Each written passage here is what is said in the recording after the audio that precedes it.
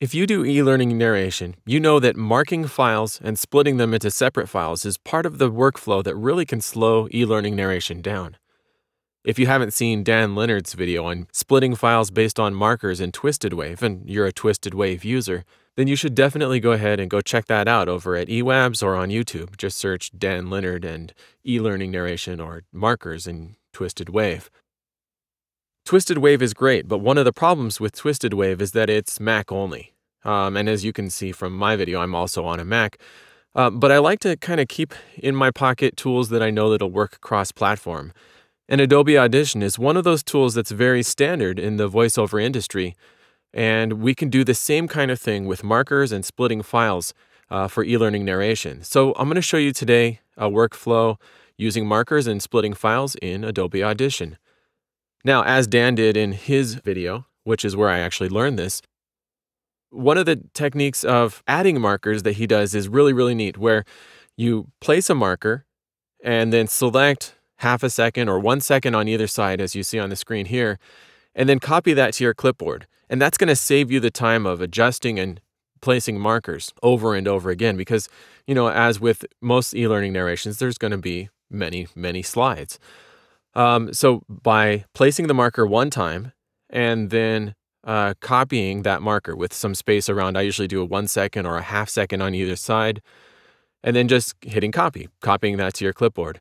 Now, as I go along through my narration, if I'm cleaning it up as I'm going along, then I can find the next place where the next slide needs to be. And usually when I narrate, I will have slated each slide individually. So I'll say slide 1, and then read slide 1, and then slide 2, and then narrate slide 2, and so forth. I'm sure you guys all do this.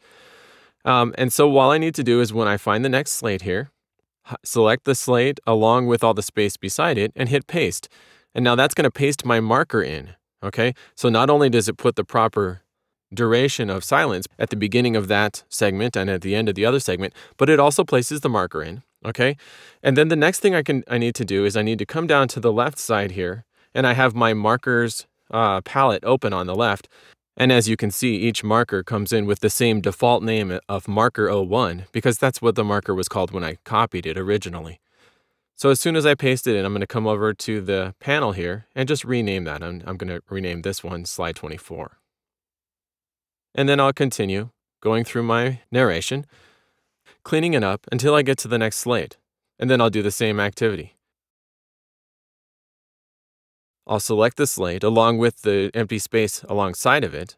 I'll go ahead and hit paste. And again, this puts in marker 01, and I'll change the name over here to slide 23. And continue. I'll continue with this workflow, working through my entire narration, listening for the slates, and then replacing the slates with the markers, and then renaming the markers. I'll meet you at the end once I'm done going through the entire thing and placing all my markers, and I'll show you how to take the next step of exporting based on markers. All right, I've gone ahead and skipped ahead here, and I've already gone through, I've placed all my markers for all my slides, as you can see here, and I've gone through my mastering process. So I've applied some EQ, I've applied some compression, and so now I'm ready to split out the slides according to the markers. And this is the really, really cool step that's going to save you a lot of time if you haven't learned how to do something like this before.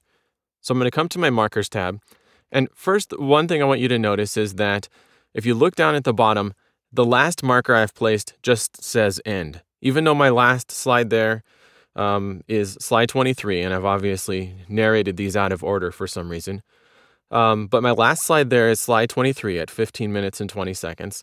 And then I've placed a marker called end. And it's important in Audition, and I know in other programs that I've used markers before, I don't have to do this. But in Audition, it's important that you do place an end marker. Audition needs to know where the last segment ends, and you'll see why in just a second. So it's important to place a final marker. It doesn't have to be called end. It just needs to be one more marker. It could be whatever the default is. It could be last marker. It doesn't even matter what that marker is called. I call it end just to kind of keep things tidy. So I'm going to select all. I've come over to my markers and hit select all. And you can see that it's kind of selected. It's highlighted all those markers over in the markers palette there. And then I'm going to come up to the markers toolbar and click on this tool here called Merge Selected Markers. And that's going to do something interesting. If you notice right now, all my markers have a marker name and a start time. You can see the start times of all the markers there. But what this is going to do is actually convert them to regions. So it's not just starting points, but it will be starting and ending points. So let me click on it. And now you can see the markers themselves on the screen have changed into these dotted kind of chain-looking lines. But you can also see now in the markers palette that every marker has a starting time and an ending time. So it's not just markers that are marking a certain time, but markers that are marking specified regions, each with a start and an end time.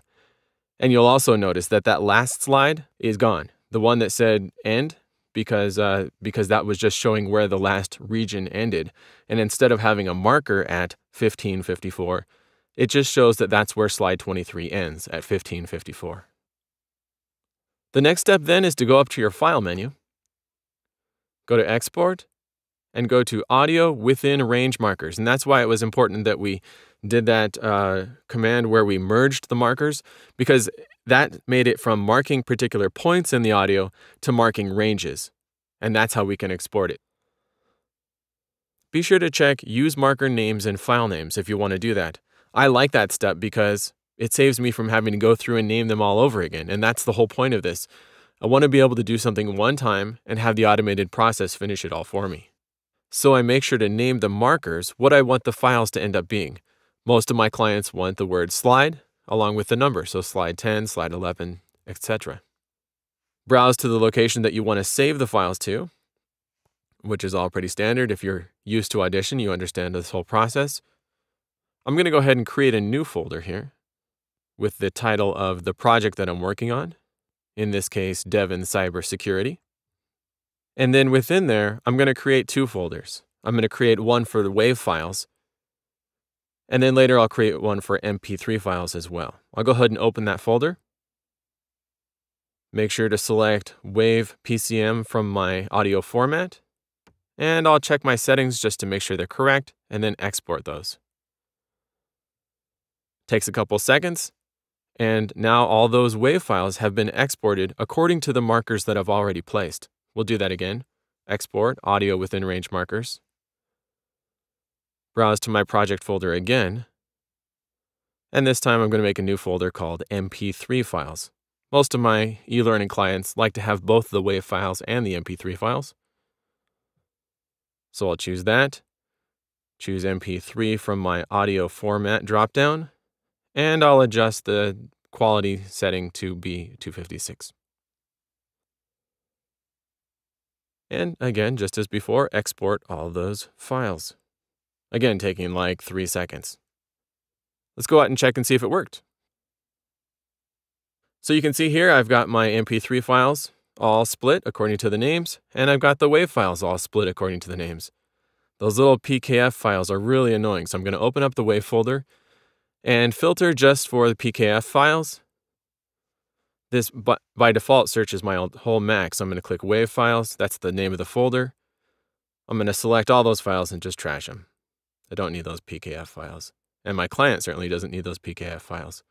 So now you can see I have all the WAV files and all the MP3 files split according to the names that I put on the markers. Now this is ready to deliver to my client. So I go ahead and right-click on the file folder, or control-click, or two-finger click if you're on a trackpad. And from the submenu, just choose Compress and whatever the name of the folder is. And that'll create a nice, tidy little zip file that I can then send off to my client. So that's the workflow in Adobe Audition for creating markers and then using those markers to export your e-learning projects out so that you can split those files into multiple files in one step. You saw it just took about 3 seconds in the export. And because I had named them correctly as I went, I didn't have to go back through and rename all those files individually. And it took very little extra time to create 2 different versions, one WAV file version and one MP3 file version. So I hope that's helpful for you in your e-learning workflow.